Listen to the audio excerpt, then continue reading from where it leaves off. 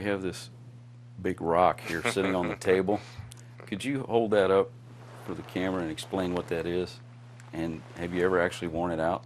Actually, this is my NBA championship. It's meaningful. Sure it is. Very meaningful. One of few, never get it. I don't know how many people in Kentucky who have one. But I have a college one, and that one, like I said, that college one just means so much to me. But this was definitely a blessing to get. But very few people get to win on every level, and it's been a great gift. I got you. Well, that's awesome.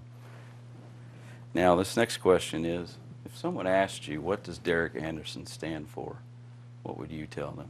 Not what they think about you. What would you tell them? He's loyal. Okay. That's it. I mean, there's nothing else to me. You know, whether the good or the bad, he's loyal. He's going to do it right. He'll tell you what he believes in it, and he'll do it in a respectful way. But he's always been loyal to you. You know, whether it's family, friends, even the people who never liked me before. They've all grown to say, you know what? I don't even know why I didn't like you, but I realize that you're loyal to your friends and to who you are, and I'll have to respect that. And that's all you can ask for people is respect you. You don't need them to like me. I just need them to respect me. Okay.